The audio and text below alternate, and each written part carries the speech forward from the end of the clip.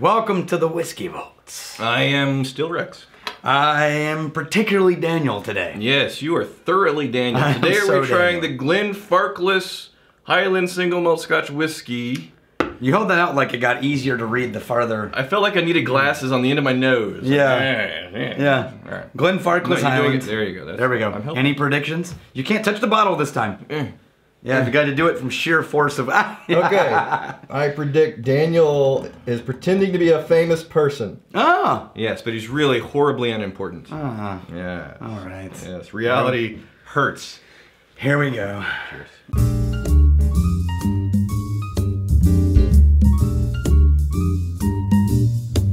Okay, so Glenfarclas it is. Mm-hmm. Now, I like this one. Yeah.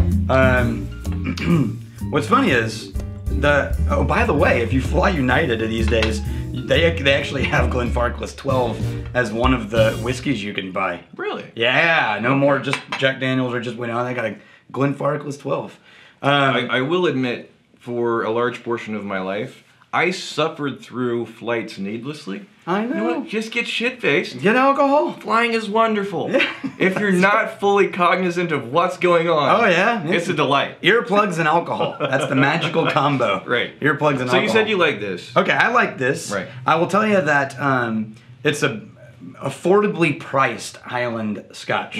I think it tastes easily 30% better than what they charge for it. Shh, don't tell them. I know, right? Don't tell them. I think it is a great classic Highland, simple but not boring. Yeah. It's a whiskey that if you were hanging out with somebody and they said, "Oh, I like whiskey," you could say, "You know what? Let's try." You ever tried Scotch? No, you could pour on Glenfarclas 12 as just a That's a good starter Scotch. Okay. How can you possibly remember what this tastes like whenever you? Because you do this over and over and over I can tell you. No, you over and over again. He's like, oh, that bottle. Because I'm choosing the bottles half the time. And he's like, oh, I like that one, or that's not my favorite. And he remembers what this is like. And I would be like, let's try it again. I have no idea. I can tell you that both of those things are true. Often I'll have a mismemory of a whiskey, and I'll go to it and go, no, I don't remember it being like that. But most of the time, think of it like this. You have a playlist of music on your phone or Amazon, whatever, iTunes, right? Yeah. You've got maybe 4,000, 5,000 songs in there.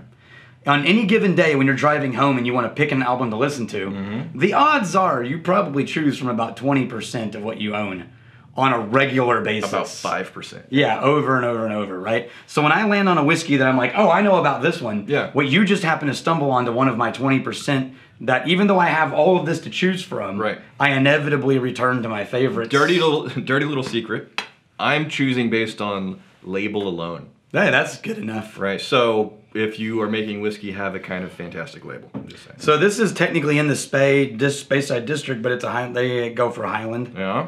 At one point in history, in 1836 they started, and they've been going off and on since 1836. At one point, had named themselves Glenlivet, but that's not the same as the Glenlivet you know. Yeah. What is this? Now. This is plummy Butterscotch and sherry. and sherry. Yeah, That's the thing. Sherry barrel. Yeah. That's what it's known for. Okay. It's known for that kind of mild sherry accent. Well, on the nose, it's not mild. I'm getting that Well, really. someone said sap, Yeah. No, I can like tell. like tree sap, that kind of gummy sweet.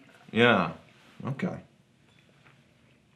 I love this one because it's got some character to it. It's not boring, but it is sweet. Yeah. It's definitely Speyside butterscotchy. And here's the thing: with the sweet ones, you can suck them down hard and fast on an airplane. Yeah, yeah, that's true. Yeah. I've done You don't it. got to nurse it. Just throw it back. I've done it. Just throw it Yeah. back. Oh, so I got upgraded when I went to the New York Whiskey Fest with Tom Fisher. On my way back, I got upgraded to first class on the leg from New York to Austin. So they mistake you.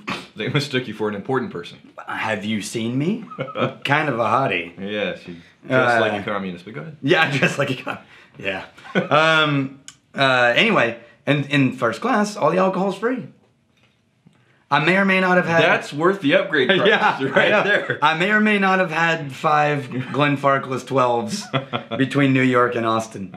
You're not sure how you got home. I had a car. I had a man for that. I was flying first class, and when you're first class, you have a man for that. Yes, there's a man for everything. Yes. Yes. Hold my pencils. It's my pencil man. Yeah, my arm is getting tired. Could you please Hold it up, please. I like this a lot. Isn't that pretty? It is. You see what I mean? I could say, look, hey, that's not going to offend anybody. No, this is Right? this is very. But it's also not boring. It's not. No, it's like. Are you getting plum? I'm getting plum. Yeah, absolutely. Raisin- As a matter of fact, I'm getting plum like. So I was growing up, we had a plum tree. Okay. And if you get them when they're almost too ripe, they're starting to get soft on a couple of that's what I'm corners. saying. And then you bite, and they're hot because it's Texas, Yeah. you know. And so you bite into this overly hot, overripe. Squishy. Yeah. Yeah. Yeah, totally. That's when plums are best. When they're Maybe- when they're almost bad. Not bad, but almost bad. Mm-hmm. That's when they're the best. Or mulberries. I don't Remember know. climbing around mulberry No, I don't know trees? what a Did you ever mulberry climb? is. What is a mulberry? That's in Texas. You You just should made know up a mulberries. a berry. No. That's an Mulberries alternative. are That's an bad. alternative berry. They look sort of like blackberries with a bunch You of tiny missed little my berries. political commentary there. Yeah, I was avoiding it. Yes, as one should do on Yeah. YouTube. Yeah. Don't touch it. Don't go there. All right. Well, this is a great. What would you drink? What would you do while drinking this? Something whiskey? with plums. Who the f***? What about you? See, it's hard, isn't it? No, that's why I keep making you do it. This is your idea. You know All what? right, so Airplanes. Airplanes. I would Right. fly in an airplane. Yeah. Accidentally getting sat next to some famous person who no one realizes is a famous person. The funny thing is, actually, this is kind of funny.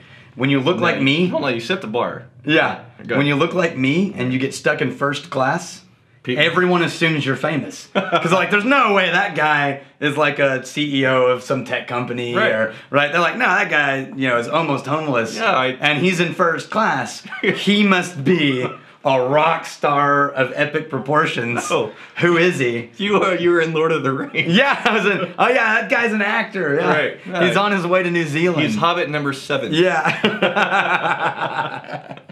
All right. What about you?